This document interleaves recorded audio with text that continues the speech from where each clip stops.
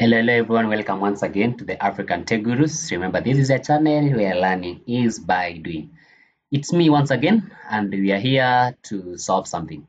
Someone has been asking me, or not, let me say someone, but let me say some of us has been asking if I have an idea regarding this particular task here.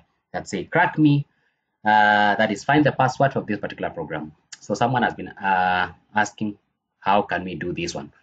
So I'm here, I've tried to research about the solution, and here I'm here to guide you through and see how we're able to achieve to get into what we are supposed to do. So now, let's first of all read the question that we are supposed to find the password for this particular program. Here, you have this particular program. This program is a link that will link you to a repository. And then when you click this particular link here, this it opens here. Now you can see it will open this particular repository here. So this repository is open when you click that particular link. Now next thing is save the password in the file 101 password. So you will have to create another file called 101 password that will save that particular password from that crack me.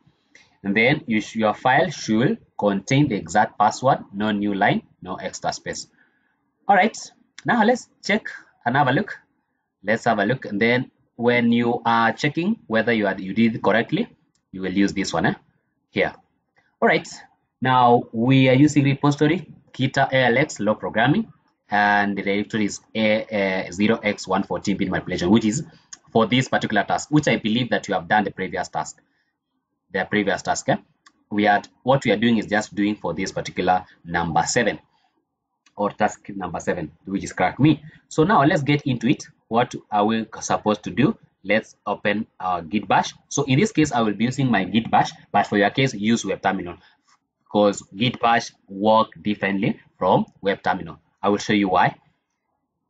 Yes, let's get into it. So let me get into my repository, that is cd alx log programming, enter. So I am in this particular repository. So what next? I am supposed to get into this particular directory. So what I do, cd into 014, something like that. Yes, enter. So I am inside that particular directory, which we are supposed to do. Then from there now, we are not going to create directly this particular file name.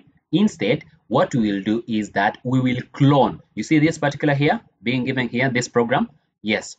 So when I click on this link, it will take me to this particular repository here. And then when I'm at this particular repository, what do? I click on code, and then I have this particular link here. So this is what I need. I click on here. So that link is copied. Let me come now here, and then I will say I'll say git clone, like that, and then I paste that particular link. I say paste. So and then I click enter. So it will take some time. All right, now we are here. We have already cloned it. List file. You are noticing that we have 0x13.c file in a directory. I'm sorry. So inside that one, so what you do then, we cd into that particular directory so that we can check what is inside that directory. So let's get into it. Now we are inside that particular directory. Let's list file and check what is inside. So you notice that I have readme.md and I have crackme3. So what I need, my interest is not on the readme, my interest in the crackme3. So what I will do, I will have to move this one to the parent directory, which is bit manipulation here. And so because I will remove this one.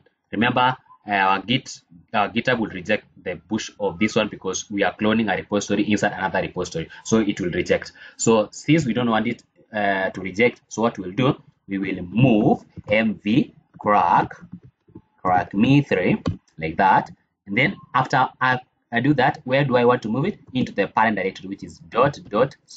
meaning that I'm moving it to the parent directory. Then I click on enter. So when I list file, you will notice that inside this particular 013.c, it does not have anything any longer. So it does not have the crack me. So what I'll do now, I will cd out, that is cd ... to go back to the parent directory here. So I am in the parent directory pwd, you notice that I'm in the file that which is bit manipulation. Let me now list file so I can check. So when I list file, you notice that I have this directory and I have this file which I copied in, which I move it from this particular directory. So now at this point, I no longer need this particular directory. So what will I do? I will remove. So rm-r, then the name of that directory is 013, like that. Then I click on enter. So in my case, it will ask me remove write protected regular file. So in your case, since you're using the web terminal, it will not ask you this one. But for my case, it will ask me because I'm using the git bash. So that's why I'm saying that the git bash is not working the same way as web terminal. So in this case, I will just click Y, and then I will click Y.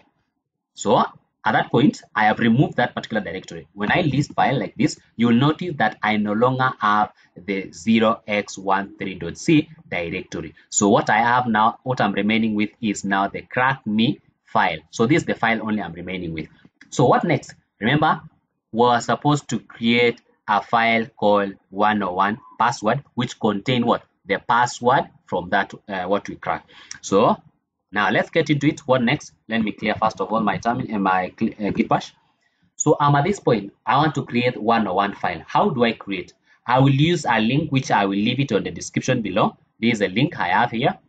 I will copy this particular link here, copy, and I will leave it here. I will paste it here like this. So after I paste it, what I'll do next, I'll click on enter. So you will notice there's some things happening here. Then let's take time, and then after it has finished, you will see a message like this that say clean up created 101 password successfully. So when we list file like this list file, you will notice that now we have this one. You notice we now have 101 password, which is the file required for us here. So at that point now, what next? We have already created that particular file. So we will have to test this file now if it is already giving us congratulations. So in my case, it will not give me. Why? I'm using git bash. It is not working as well. But in your case, web terminal, I've already tried on the web terminal and I've seen it working. So I'll just paste it here. We'll see. For my case, it will tell me that that particular file does not exist or directory. Then I click on enter. You'll notice that say that cannot execute the binary file, this one. So there is git bash, it cannot execute, but for your case, it will have to execute. So for your case, instead of getting an error like this for or mine, you will get congratulations. Yes. So from there now, what you're supposed to do is to git add, git commit, and then git push to your repository, and then from there now, you can now check your code. I believe this has been helpful, and I believe it will work on your end. Now, that is all I had for today. Bye bye. See you next time.